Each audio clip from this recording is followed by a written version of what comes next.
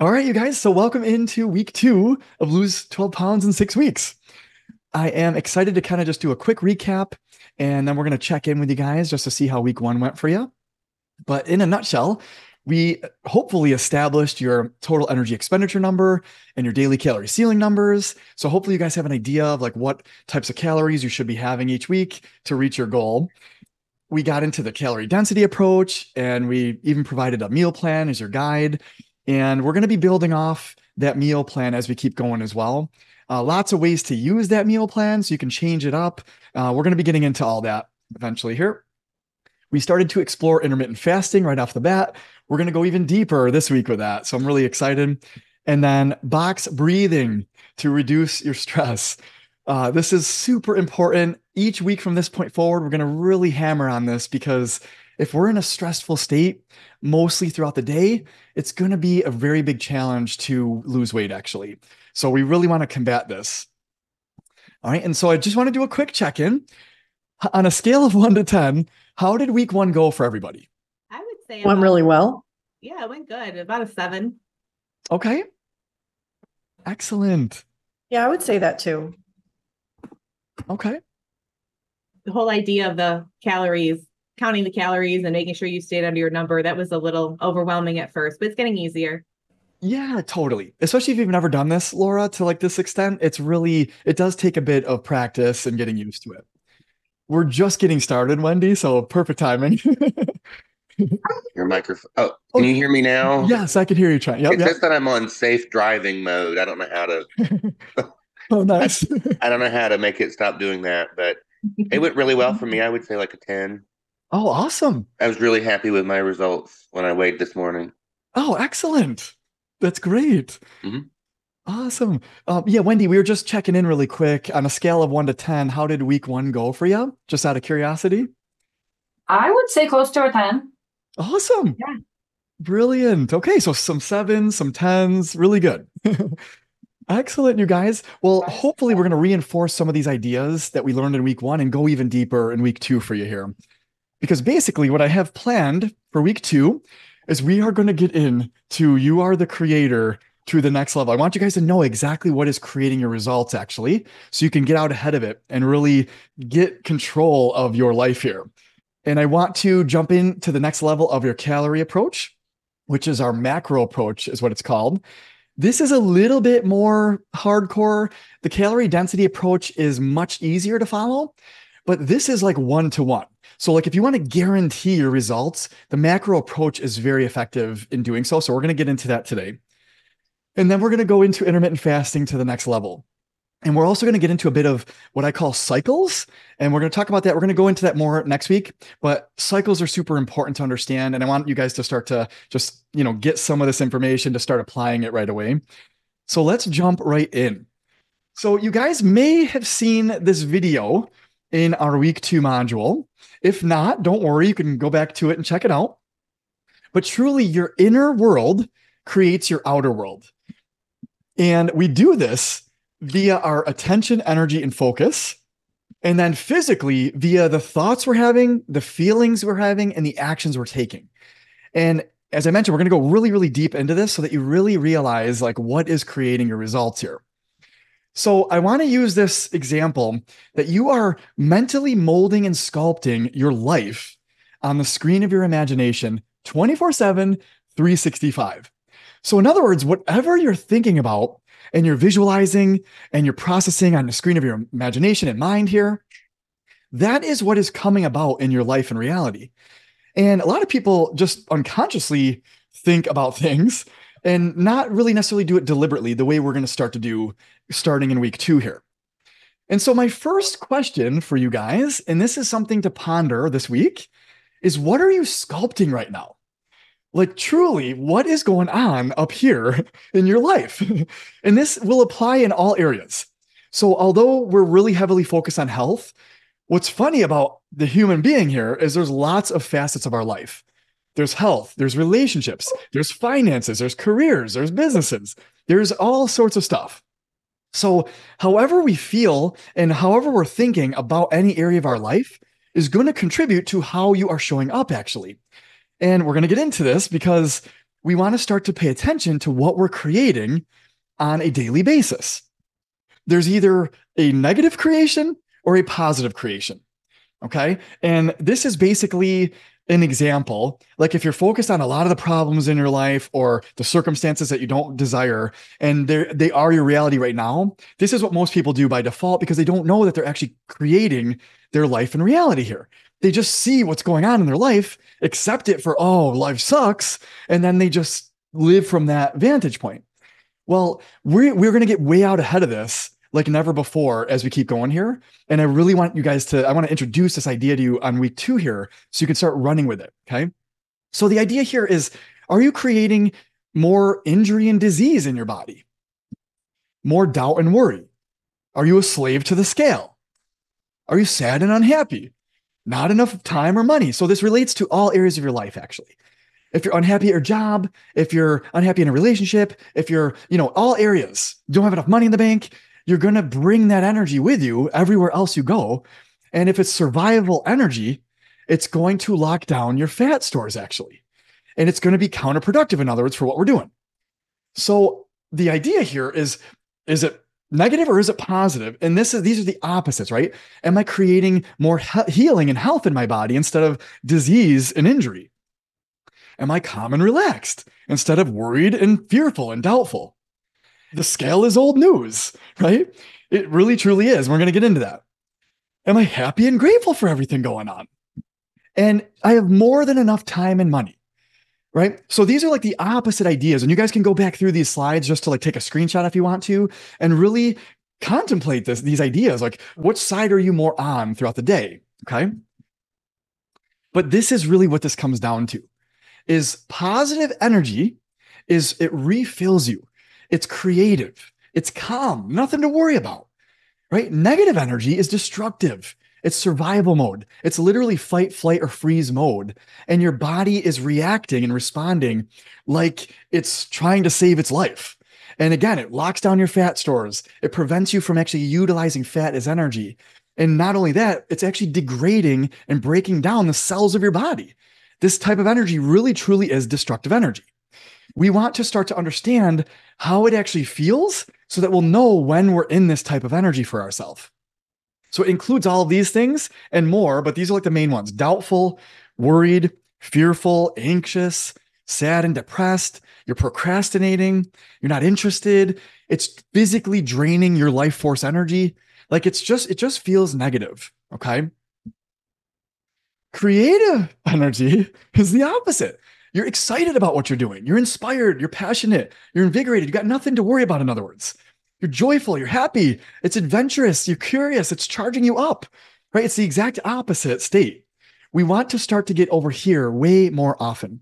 We want to be excited for the creation that we're creating. You guys are losing 12 pounds in 6 weeks. I got news for you. And whether or not you've lost any weight yet, it doesn't even matter. Because when you get into this, it's going to come off like you've never happened in your life before. I promise you. Okay. So stay with me here. We're just getting into the good stuff here. I want to explain what's happening for most people. You start off with a circumstance in your life. Okay. Whether or not the scale says something, whether or not you have a disease or an injury in the body, whether or not, and this applies to all areas of life, actually, by the way, whether or not you have not a lot of money or you hate your job or whatever's going on.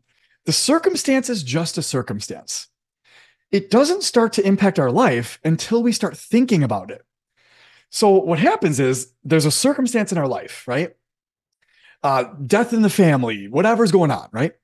Well, you start to think about what happens, and now you're starting to process on the screen of your mind about that circumstance. So in other words, you're starting to give meaning to the circumstance in your life. Well, the thoughts that you're thinking about the circumstance are going to create an emotion. It's going to cause you to feel a certain way about that circumstance. And that emotion is going to trigger how you actually show up and your actions based on that circumstance. And then how you show up creates an actual physical result that you see. And then the result produces and it validates the circumstance. So this is the behavioral cycle that we all follow. One for one, you can actually see that this is all related. And if you happen to change, so you can't change the circumstance right now, but what you can change is the thought about it. So if you start to change the way you're thinking about the circumstance, guess what ends up happening? When you start to feel differently about it, you start to show up differently and act differently about it. You create a new result around it and it changes the circumstance.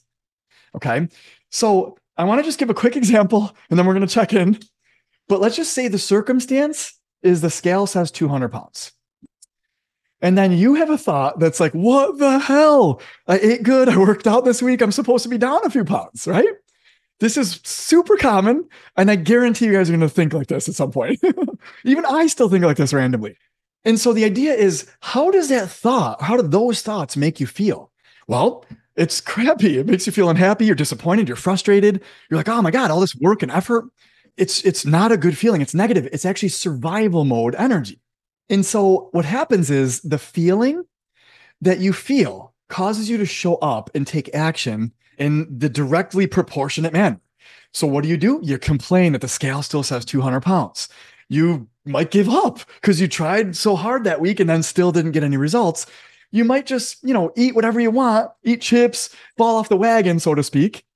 Or you might just watch TV or find pleasure in different ways because the pleasure of you losing 5 pounds didn't happen this week, right? So we're going to get into motivation and pain and pleasure principle next week, actually, because that helps you reinforce your motivation as well. But I just want to paint the picture of what's actually happening for you guys here. And then what happens is the result, the scale will continue to say 200 pounds and it'll verify and validate the circumstance. So in order to interrupt this cycle for yourself, we need to start thinking differently. Literally, our thoughts determine our results over time. So it's not just going to happen right away. Like you're not just going to think, oh, okay, well, I weigh 195, but it happens right away. No, you got to process the thought on the screen of your mind enough, and then it will eventually become a result. So here's a better thought you could think in that same example, okay? Oh, well, you know what? It says 200. Well, that's okay. The scale is old news anyways, right? Well, you know what? Actually, this is literally what's happening. Muscle weighs more than fat. So I likely lost some fat and gained some muscle. There you go. So it just simply says 200 pounds. So my body composition's changing, but the scale just doesn't reflect that. It's not super accurate actually as to what's happening. Another one is I've been drinking way more water lately. So this is likely water weight that's sitting here. Maybe I didn't put this on here, but maybe I didn't have a bowel movement yet. And that's likely what's happening too. Another better serving thought is I know I went over my calories a couple days this week. I'm going to dial it in even better next week, right? So these are all productive thoughts that will lead to a really great result over time. Before we go any further, the idea is it doesn't matter what you have been sculpting up until now. The question is, what do you want to sculpt? What do you want to create? So if you've been creating lots of injury and disease in the body, lots of, feeling overweight in your body, and that's been like your habit, a way of thinking up until now. Well, now this is our chance to start to create something new. We're going to create a new sculpture. I'm going to create a fit body that is next level. And that's what we're going to get into here. This right here is actually my example. I want to show you guys this, okay? So what do you want to sculpt visually? This guy his name is Massimo Brunaccioni. He's got a super cool name. He is a vegan bodybuilder, been vegan bodybuilding for over 20 years. This is my vision for myself. I'm not going to probably look exactly like this guy, but in my mind, this is where I'm striving to be. So I often tell people I'm going to look like The Rock, but I don't want to be as big as The Rock is. I really honestly want to be like this guy. He's a little bit bigger. I want to be slightly smaller than this guy, but that's visually who I kind of imagine when I'm thinking about my own creation here. So then what do you want to sculpt metrically? This is literally mine, you guys. I want to weigh 165. I want to bench 275 to 300, squat 300 to 325, deadlift 400 to 425. Because I'm ultimately, and maybe you guys have seen this, but I'm going for the 1,000-pound club, which is basically the total of your bench, squat, and deadlift and powerlifting. So I want to hit the 1,000-pound club by the end of the year, and that's my goal. And so this is who I visualize. Like I don't look like him right now. I'm getting there, but I'm not there yet. So every time I visualize, I picture this body, my head is on it, And then these are the results that I'm actually producing in my life. This is how I'm performing in the gym. You guys, if you don't have to do it exactly like I am. I just want to show you what my visualization actually looks like. You can tie to any metric. If you want to have a certain size waist, if you want to wear a certain size clothing, if you want to weigh a certain amount of weight, right? Like all these are metrics that you can tie to. So this is what I want you guys to get into for week 2. It's basically this. We're going to practice visualizing what exactly your vision, goal, dream, or desire actually looks like.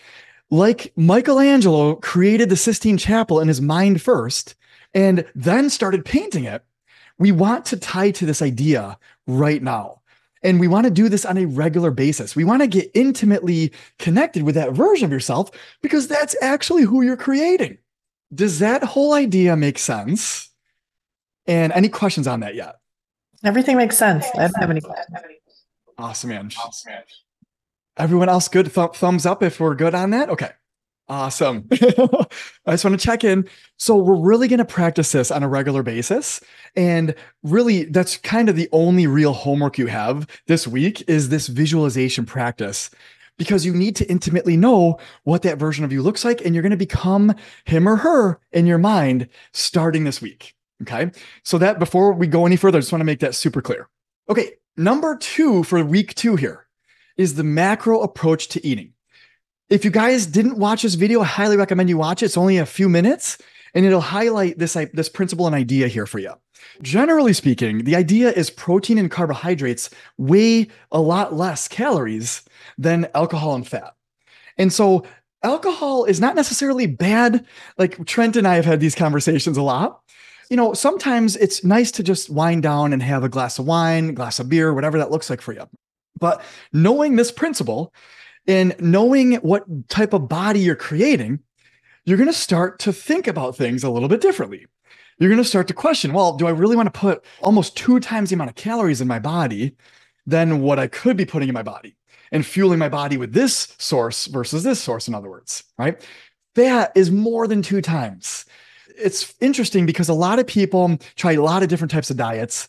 And one diet in particular is low carb, high fat, and high protein, which a lot of people go to. Well, I've got news for you. I've had a lot of experience with this. That diet does work, but typically only temporarily, because your carbohydrates are your primary fuel source, actually. So if you take them out of your life, you're going to be miserable. You will not have a lot of energy over time, and you will be really struggling going uphill trying to reach your goals, actually. On a cycle, that's not necessarily a terrible approach. You could eat like that if you wanted to, but I try to work and operate as efficiently as possible, and that's what I teach all my people. So I simply just say, stick with the protein, carbohydrates, and then lower fat. And that's the most economical, efficient approach. It's the most balanced. It happens to be the most natural as well in nature. And truly, it is basically the ideal approach here. And so if you take this approach, what you're going to learn in that video that I shared is that 80% of your calories, again, the 80-20 rule lives here, comes from protein and carbohydrates. 20% of calories will come from, I didn't say this in the video, but from fat and alcohol, if you chose to. The idea here is truly not all calories are created equally. And I want to just give this example and what I shared in the video is, let's just say your daily calorie ceiling is 1,000 calories. Well, this is actually what it translates to. So it would be 150 grams of carbohydrates, 50 grams of protein, and 22 grams of fat. So what does this actually mean here, right? Well, if you're actually tracking every food you're eating and you use this as your guide, then let's just say you had a fruit smoothie for breakfast or for meal 1, let's say, and it was maybe 40 or 50 grams of carbohydrates. Okay. Maybe a little bit of protein, not a lot of fat either. Well, let's just say you have another high carbohydrate meal later on, and it's another 50, 60 grams of carbohydrates. And then again, low protein, low fat. Well, let's just say by the end of your day, or getting towards the end of the day, let's just say you've gotten about 120, 130 grams of carbohydrates in there, maybe only 10 or 20 grams of protein, and maybe 10 grams of fat, let's say. Well, at the end of the day, you could have like a protein shake if you wanted to, which is like 30 grams of protein to get you to 50. You could have a little bit of fat at the end of the day. It's almost like the Weight Watchers approach, where it's like, oh, I can squeeze in a few more grams of whatever it is that I need to hit. So if you use this as a guide, it's literally 1-to-1. And if you reach these numbers every single day, you will, if your T number is 2000, you will lose 2 pounds at the end of the week.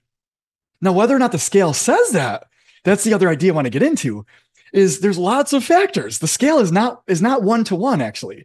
The scale is just a tool we can use to generally see which direction we're going in. But let's just say you drank a gallon extra water that day. Well, that's going to show up on the scale. Let's just say you did work out a lot and you built a lot of muscle that week. Well, that muscle weighs more than fat. So the scale is not necessarily the most accurate tool, in other words. All we care about is 3,500 calories equals 1 pound. So you will have lost 2 pounds at the end of this week if you follow this exact macronutrient ratio here. Actors and actresses follow this. High-performing athletes, Olympians follow this because they need to know they're creating the body that they intend to create. So this is the most accurate way to do it, but you have to measure each meal. You have to measure it, weigh it out, and actually consume the actual amount of grams. So again, it's going to take a little bit more effort. You got to prioritize this a little bit more. It may not be for you, but I at least want to share this with you so that you can actually guarantee results if you choose to do so. Okay. So one of the last items I want to talk about today is the next level of intermittent fasting. This is personally what I tap into when I really want to just get exponentially fast results. And this chart is in my book. 13 hours, roughly, so in other words, 12 hours of fasting is going to start to open up your fat stores. As long as you're in a calm, relaxed state, it's going to start to naturally open up your fat stores to be starting to use as energy. Well, it just doesn't open them all the way. There's a ratio that's occurring here. So at hour 13, right around there, if you happen to be super active, this happens at hour 10, actually. You can actually adjust this according to your activity levels. But the idea here is at hour 13, 90% of our energy is being used from glycogen and 10% is coming from our fat stores. Every hour on the hour, it opens up more fat stores, more and more and more, because your body's trying to just preserve its glycogen stores as long as it can. And then by hour 22-ish, depending on your activity levels, now it's really opening up. And that's, if you get to 24 hours, you start to enter into ketosis. If you guys have ever heard of the keto diet, right? Well, we don't want to necessarily get into ketosis. You can, but we just want to leverage this principle for our lifestyle and to reach our goals more effectively.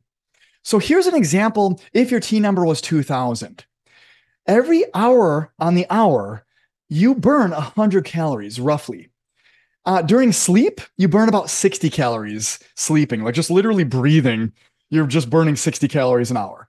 Well, when you're active and you're awake and you're conscious, you're burning roughly about 100 calories. If you're a little bit more active during that hour, then obviously this is going to go up. So what happens is for the first 12 hours, pretty much 0 calories are coming from fat. You're using glycogen as your energy source.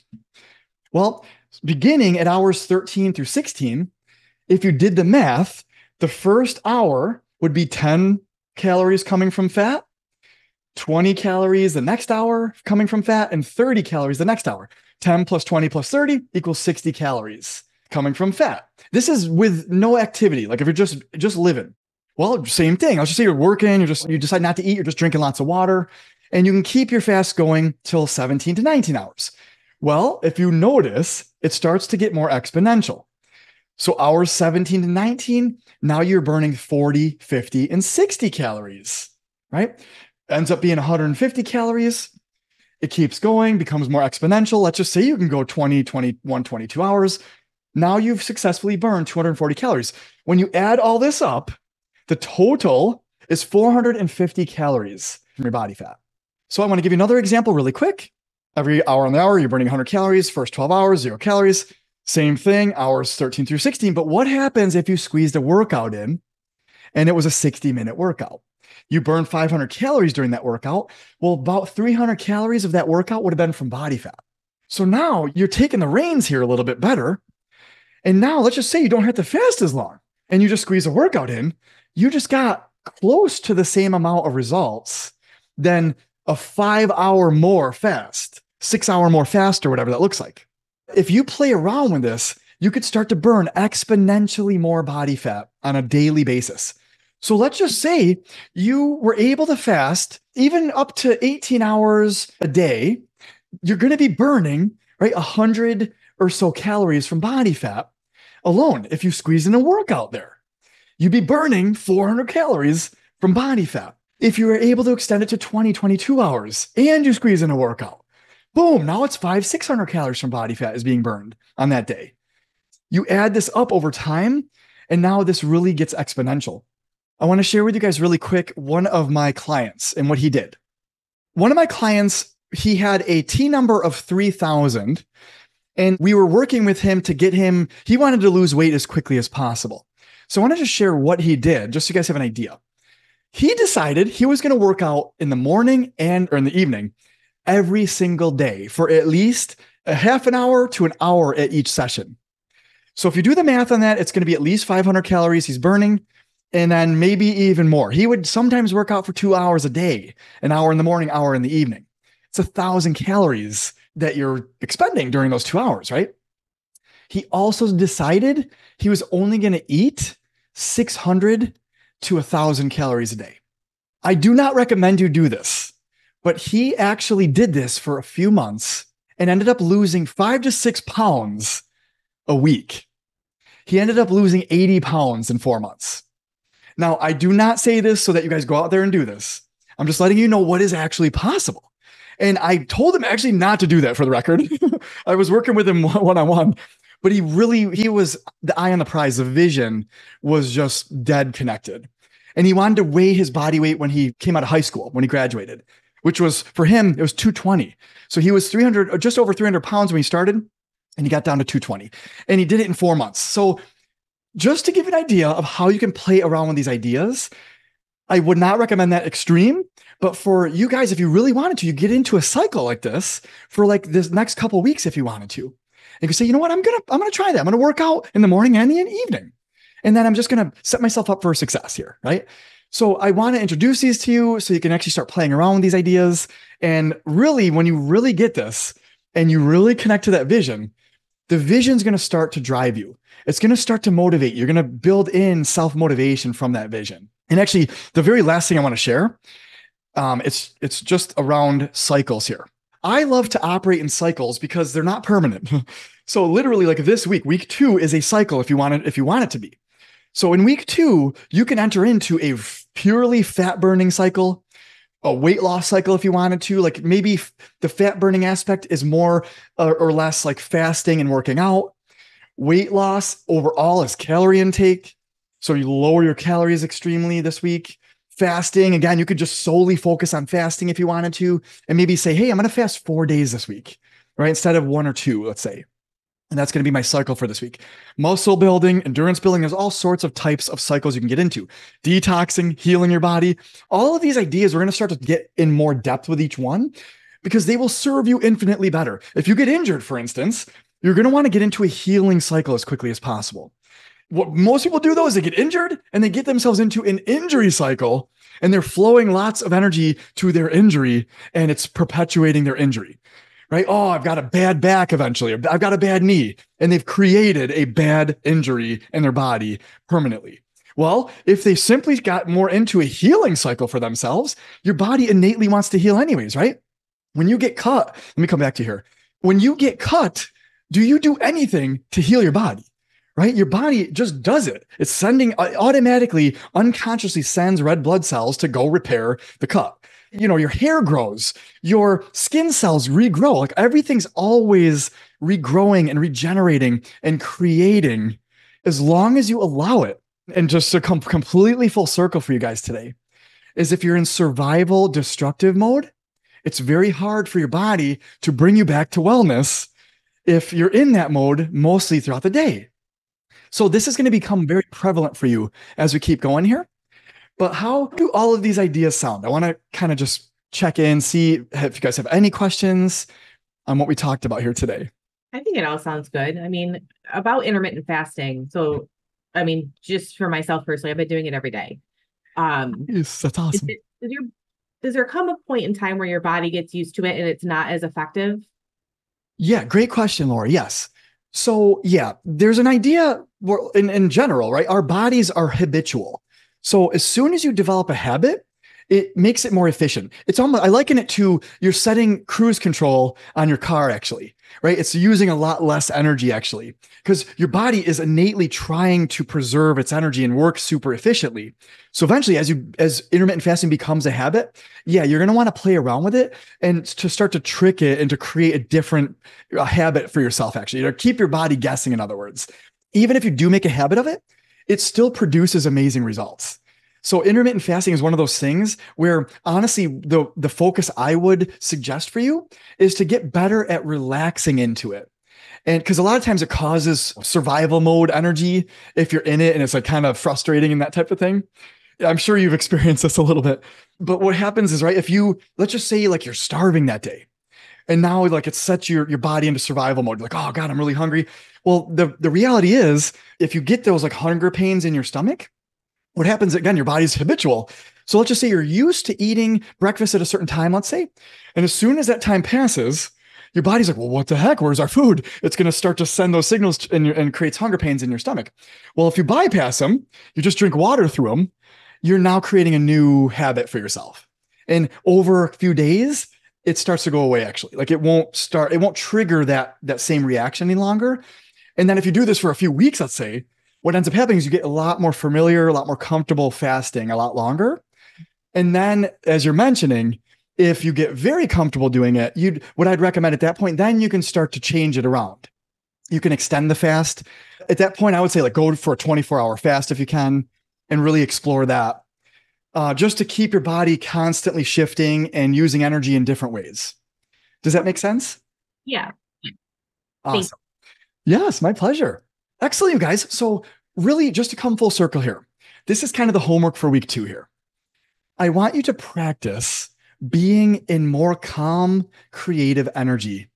And what's really cool about this, and we're going to get way more into this next week, but you can do this in all the areas of your life.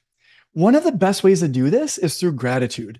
A lot of times when there's a lot of problems going on in your life, we're in the opposite state of gratitude, actually. We're in like, what the heck? Like we're in victim mode and like things are happening to us, right? Well, that energy is survival energy. It's keeping you stuck. It's counterproductive for losing weight, actually. So I would love to challenge you guys to look at each area of your life and really rate yourself on how well you're creating a great result in that area. And maybe it's the opposite right now. Like maybe it's a destructive result in that area of your life. I want to challenge you to find the good in it. How can you be grateful for that area of your life, actually? So even if you have like a job that you don't love, what are aspects of the job that you do love? What are aspects of the job that are blessing you right now? A job would be giving you maybe insurance, a lot of money, a regular paycheck, let's say, right? When I went from my job to entrepreneurship, that was one of the biggest things. I don't have a regular paycheck anymore, right? You have to kind of create that. So that's a blessing. Like when I was in my job, I took that for granted. Like, hey, you got a paycheck every couple of weeks, right? Well, it's one of those things where we just lose sight of it. We're not really paying attention. And again, how you think about any area of your life is going to cause you to feel a certain way. How you feel is going to cause you to show up a certain way. So we want to start to get out ahead of this, start thinking way better in each area of our life. And truly, we want to be grateful and happy that we're alive, actually. So I'll bring you back, guys, all the way back and reset you. Do you or do you not have everything you need right now in this moment, right? Literally, I woke up today. It's a brand new day. Doesn't matter if it's raining or sun shining, doesn't matter. Brand new day to create anything we want to create today. We're going to have an amazing call today. I think we did have an amazing call today. I love seeing your guys' face. I love like what we're creating here together. I can't wait to help, you guys reach your goals. I can't wait to help the world just become a better version of themselves. I can't wait to do all that. So what we're creating here is exciting. It's awesome. It's what the world needs, right? And so when you wake up feeling grateful, I'm grateful for every breath I take, right? You never have to worry about where your next thing of oxygen is going to come from. It's all over the place. Like we're so blessed. We have oxygen that the trees provide us all day long, everywhere in the whole world. How cool is that? Water, endless water, how awesome comes from your fridge or bottled water, wherever you're getting it from. It's a blessing, right? Everything you have enough right now to create anything you desire because you create via what's on the screen of your imagination. It's your thoughts that are creating your reality, actually. A lot of people don't realize this. And they just let their thoughts become a chronic, debilitating way of thinking, and it results into a chronic, debilitating state of reality for themselves.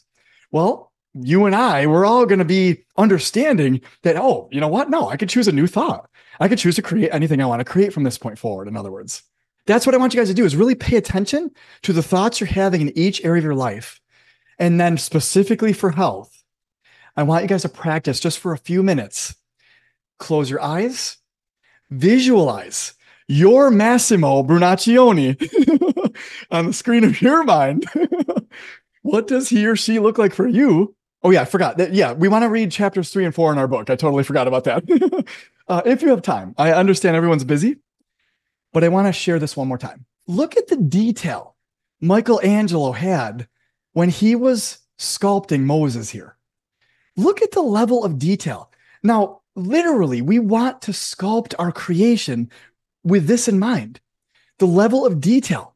Like, what are your abs going to look like, right? What are you going to look like here? How is your dress or your shirt going to fit? How are you going to look? How are you going to show up? Right? What type of confidence are you going to have as that version of yourself? I really want to point this out because this is to the level we want to visualize ourselves. Okay. And then, of course, like, what are the metrics around that as well, right? What size clothing are you wearing? What do you look like? What does your hair look like? All these things. And just visualize. And I want you to almost daydream and imagine like a kid would, like what that looks like to be that version of yourself. Like a kid trying to become an astronaut. They're actually playing around as an astronaut in their mind, right? Well, guess what? I'm throwing on weights in my mind, and I'm like, oh man, it's easy. It's nothing, all that stuff. So mentally rehearse this for yourself the best you can for just a few minutes a day. That's all I want you to do for this week. And then if you want to explore like the macro approach to eating, you can measure out stuff for yourself this week. I'm going to be recording videos on that though, coming in week 3, just so you can know exactly what that looks like as well, if you want to go in that direction. Otherwise, just stick to the calorie density approach, stick to your calorie ceiling, and you're going to produce unbelievably awesome results as we keep going here. So how does that sound? Any other questions? Anything else for me before we wrap up today? Tony, do you feel that the macros work better than the calories? I know it's a little bit more work, but I know a lot of people that had transitioned to doing that. Yes. Wendy, great question. Yes, they actually do work a little bit better. So just so you know, like everything we're doing, there's a lot more detail to it. So I'm just kind of introducing the concepts, just so you guys get the overall general idea of it. But really, when you start to see what's happening, right? Let's just say you're having a lot of fruit, a lot of vegetables, a lot of whole grains, and certain things. What you're going to find is maybe it's not as much protein that you're taking in, and you're trying to build muscle. It's going to be a little bit difficult. That's actually what I ran into. Especially being all plant-based. I actually haven't eaten meat in over 8 years. And so eating meat, easy to get protein from that. But what I had to start to do is I had to start eating more tofu and beans and peas, and potatoes actually have protein in them too. But certain plant foods have a lot more protein in them. Lentils, all those whole grains have a lot of protein. So you have to be mindful that if you're really putting on a lot of muscle. But the idea is if you're looking, and the only recommendation suggestion I have is if you're trying to get a very ripped 6-pack or you're trying to build a lot of muscle, then the macro approach is very effective because it's 1-to-1 actually.